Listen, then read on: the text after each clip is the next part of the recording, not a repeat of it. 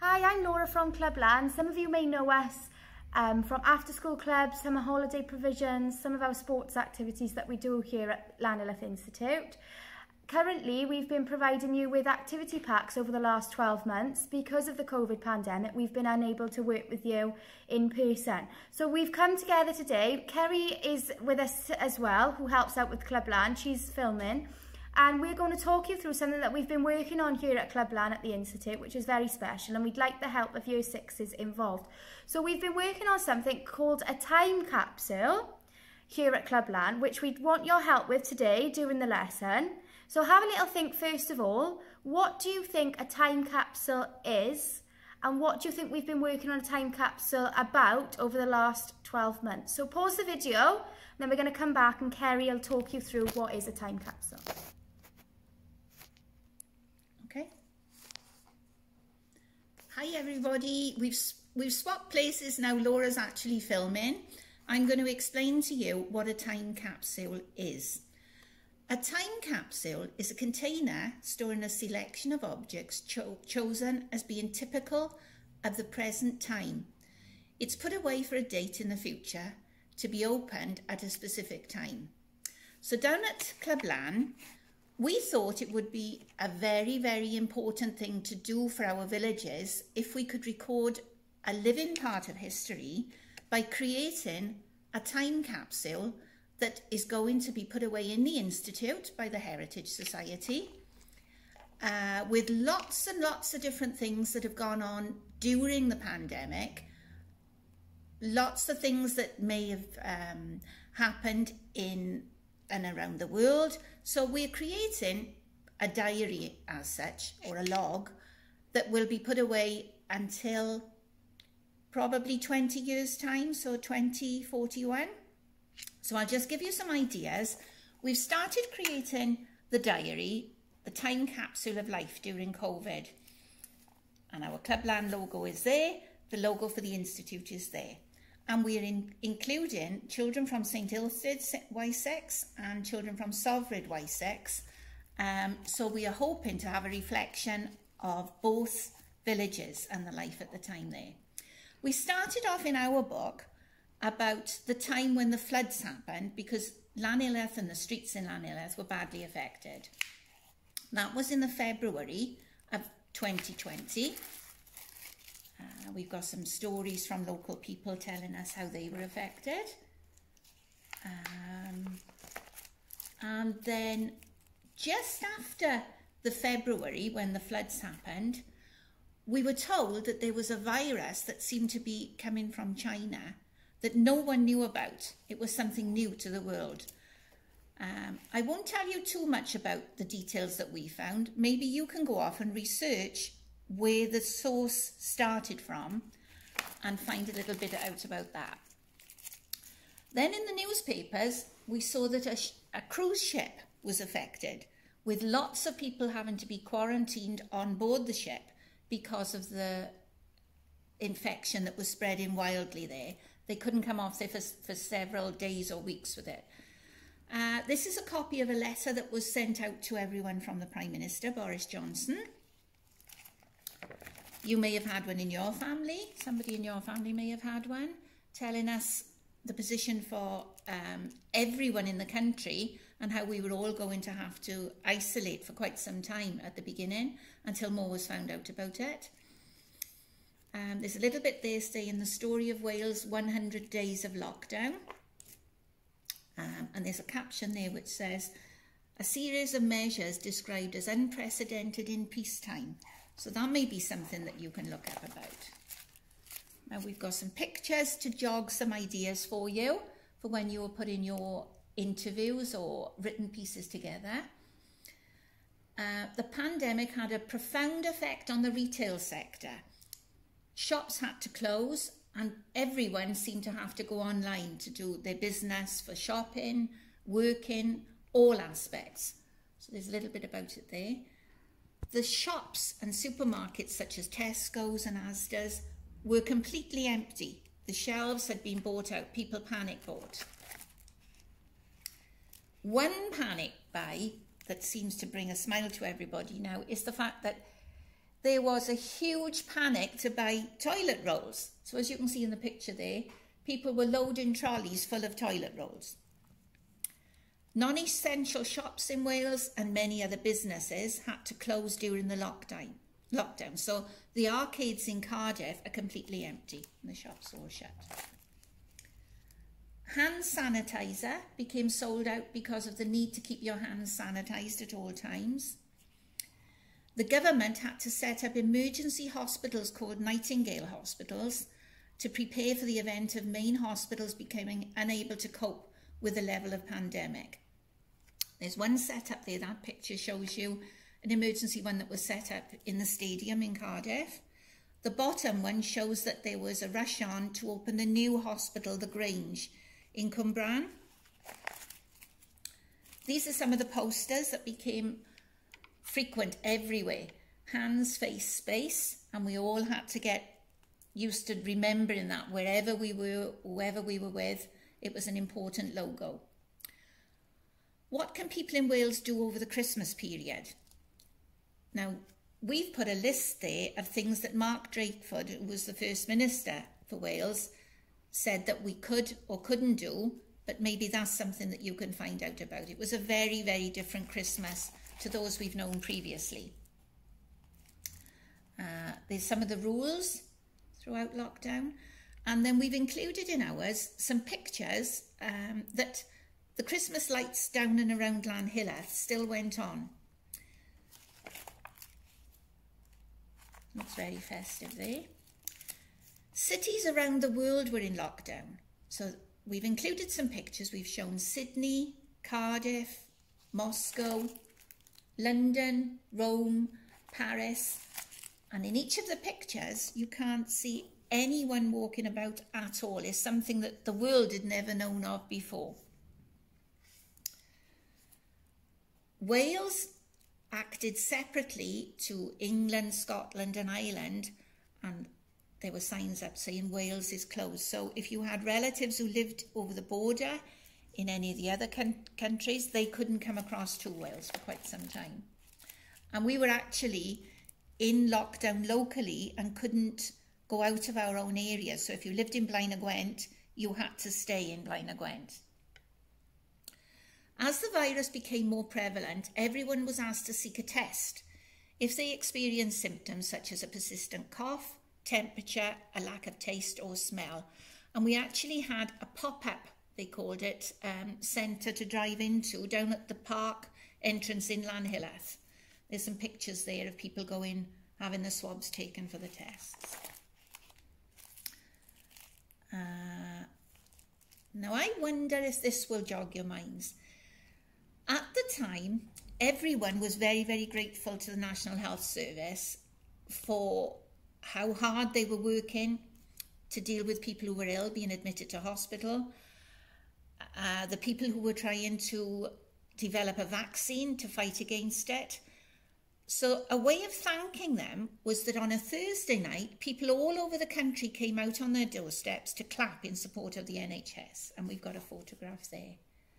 The top photograph, and this one here, shows the rainbow, because that became a symbol of hope that one day we would see an end to the pandemic.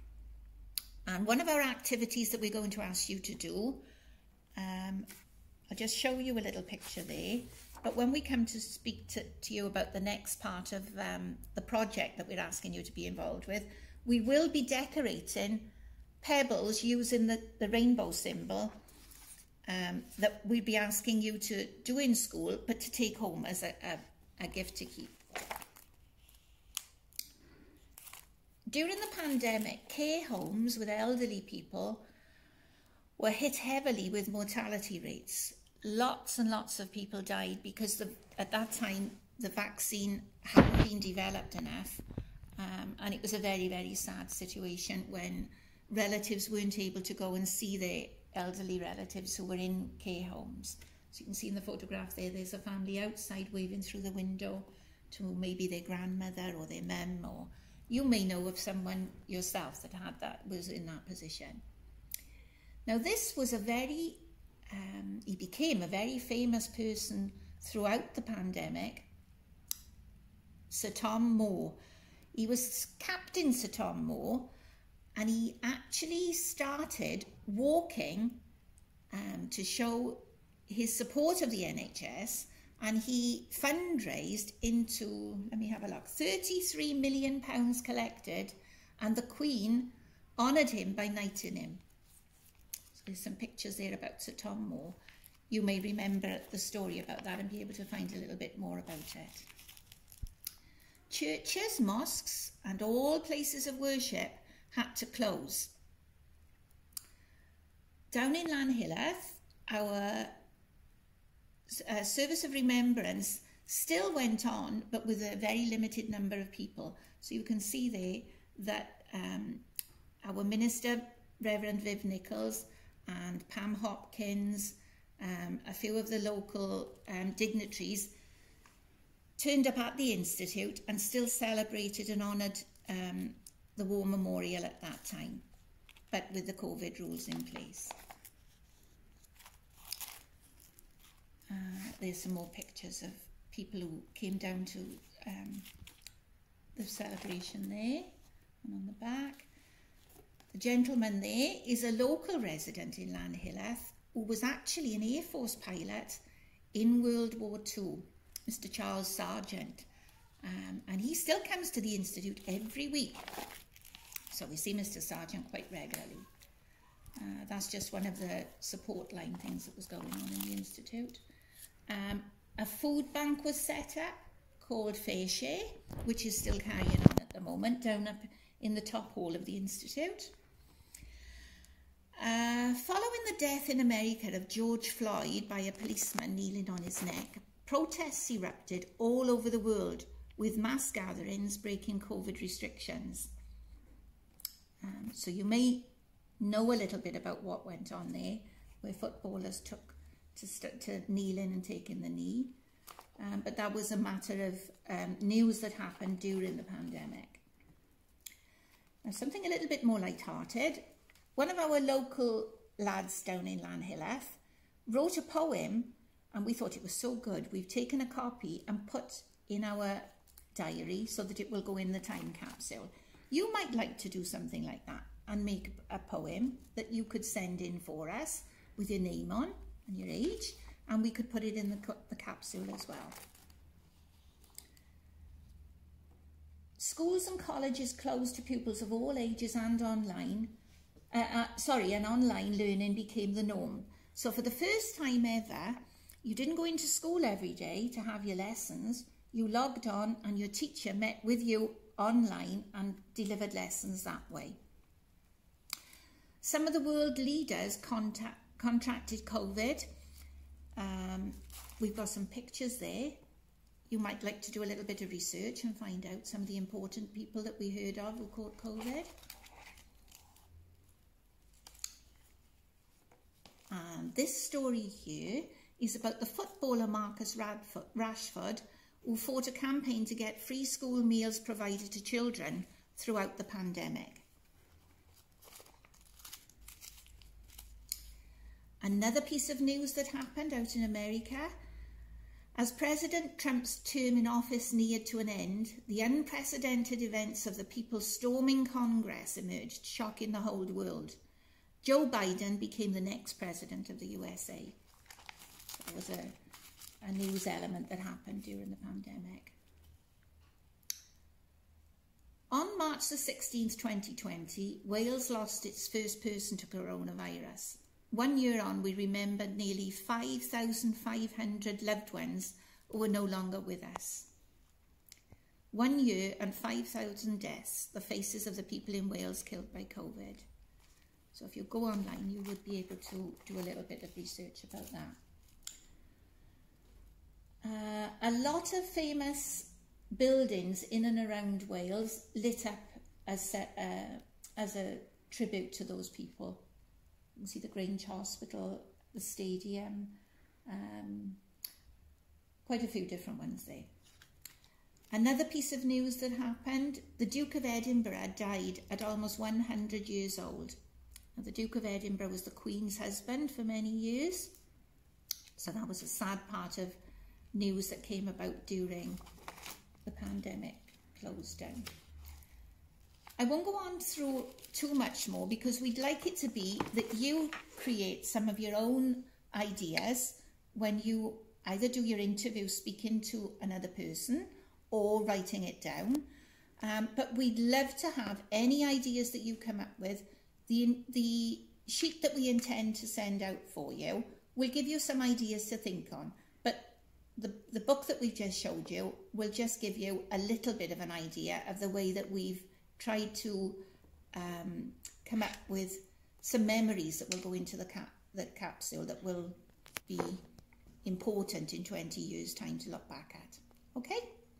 So now Kerry's talked you through what we've done so far in the time capsule. We've got a few activities we'd like you to do so that you can contribute as year 6 to the time capsule. And I think it'll be lovely in 20 years' time that your work that you're doing in class for our project will be shared in the local community, and you may be involved in when we open the time capsule back up, and you can look back on your work. So make sure when you're doing the 3 tasks that we set out today for you, that is to your best ability, because in 20 years' time, this is going to be opened up again, and you're going to be a lot older then, so looking back on your work in year 6, you want to be proud of it, okay? So the first task that we've got is called an interview, okay? And we've got a sheet prepared for you, and on the sheet it's got questions all the way up to 20 questions, all about how you felt and what you've done over the last year during the pandemic. And what we'd like you to do is perhaps you do a little bit of research first about the pandemic, thinking about what Kerry said's already happened and what's in the time capsule. And then we want you to answer the questions. So, for example, one of the questions says, how did you feel during lockdown?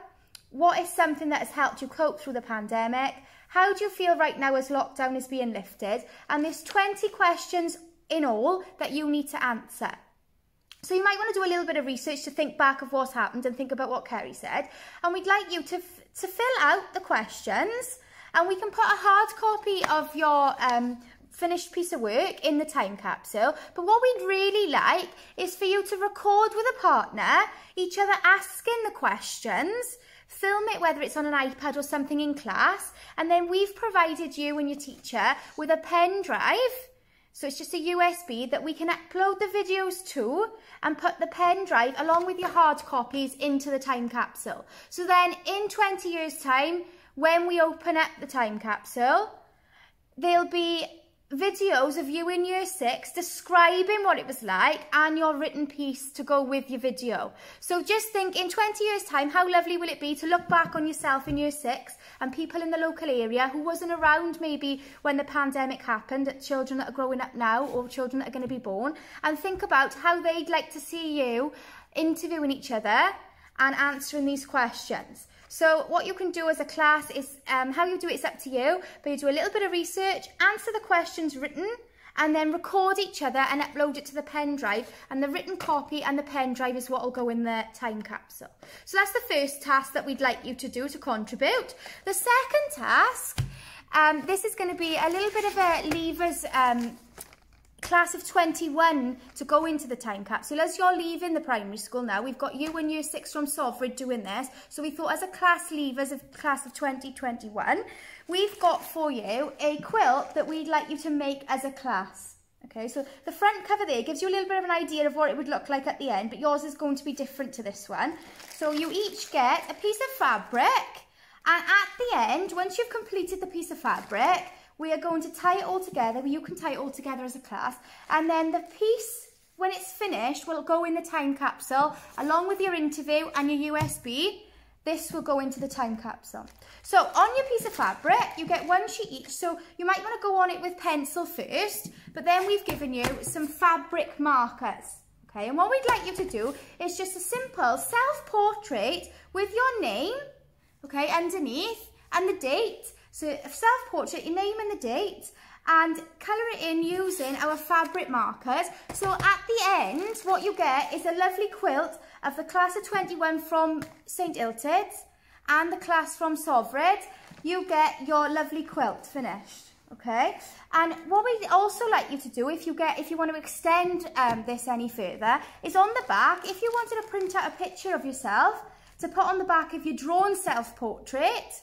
That would be lovely to add to it, but that's optional, so that in the time capsule in years to come, we can see the picture of you on the back and the drawing that you did. Okay, so we'd like it back like this, self-portrait of year 6 from St Illtyd's and from Sofrydd. Right, now we go on to our next activity that we are providing you with for our time capsule. And this is a fun one and something we would like you to create and have as a leave-in present from Y6 in your school to take home, but also as a reminder of the time capsule and the pandemic that we've just been going through. So it's about pebble painting. We will have given your teachers some pebbles, some packs of special paints that are called acrylic paints that take well on stone, some really nice brushes to use, and there will be some special markers to use to write on the back of your pebble. You may want to do that part first actually.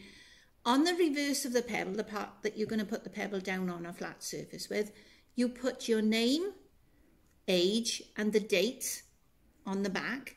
Then on the front, you're going to make your own design that you're going to fill in and paint.